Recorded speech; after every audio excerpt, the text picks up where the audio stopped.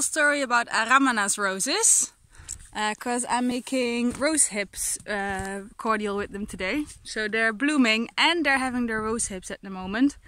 As you can see, I did a harvest already. So the ones that are on the bush right now, they seem to be red, but they're still very, very firm. And the ones that you look for, actually, they're like already, this one is starting to soften.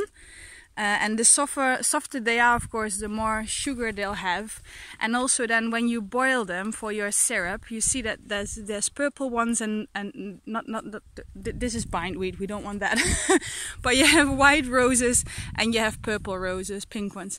And you can use, of course, the rose hips in like vinegar to make rose vinegar, or in your drinks, in your cocktails, or well, you can do loads of stuff. Just type it in on the internet and you get like a whole thing. And here, that I found one that's just a bit soft. This one, if you squeeze it, like the imprint stays in the thing, you see? So this is starting to be really nice and soft. And then you have to be quick, at least at our place, because we have a zillion birds and they eat the whole thing. And we also have a lot of earwigs, and they go in where the tail is, the rosette at the bottom.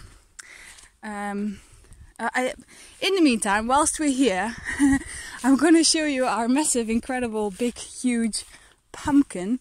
It's probably the biggest one that we grow this year. Look at that! I'll put my foot beside it so you see how big it is. And that's only in August. So it's definitely going to be even bigger. But I'll go to the kitchen right now and show you the process that I've done. Because once you've picked them all, then you take the tail ends off. That's what I do, at least, to see if there's any earwigs in it. And then I halve them so that when you boil them, that there will be more water. You can also put it through a blender, they say. And it becomes tiny little pieces, but I just halve them. And then if you pick them when they're that soft, then they just fall apart when they boil. So that's why you pick them when more sugar, and they fall apart when you boil them. I'll go through here. A little walk around our gardens as well straight away. So next, what I'll do is, like, I have a pan right now, and I'm gonna weigh how much I have. And then I do half the amount of sugar. So if I have 3 kilos of fruit, then I do 1.5 kilos of sugar. But also this is very different again for each and every person. Some people do 1 to 1, some people do even less. On the internet they say that rosehip syrup you can't keep longer than 1 week. So I would definitely suggest to put it in little bottles, because it's very syrupy and you won't drink that much sugar in a week, I imagine. Or in your porridge, what I'm using it for. So then you won't waste anything. So here we go. This is where I was taking off the ends. All the seeds come out, and the seeds have little tiny hairs, which if they do get in your throat, they're very itchy. So you don't want that. So here they are, all halved, and I'm gonna make it this time with just as a trial with cinnamon, which I broke up. And this is sage. I thought I'm gonna try that out, what that will taste like, to have a little bit of a sage taste to the cordial. And then I'll always use demerara sugar, or rapadura is even better, but I only had this one. I think it's better than white sugar. And then you need a cheesecloth like this. It is washed, it looks dirty, but it's washed. So that's for when you've boiled this. You boil it shortly and then you let it stand for a while so it can steep into the water. And I think this is about 3 kilos of fruit, so you can do 1.5 liters of water for the first time.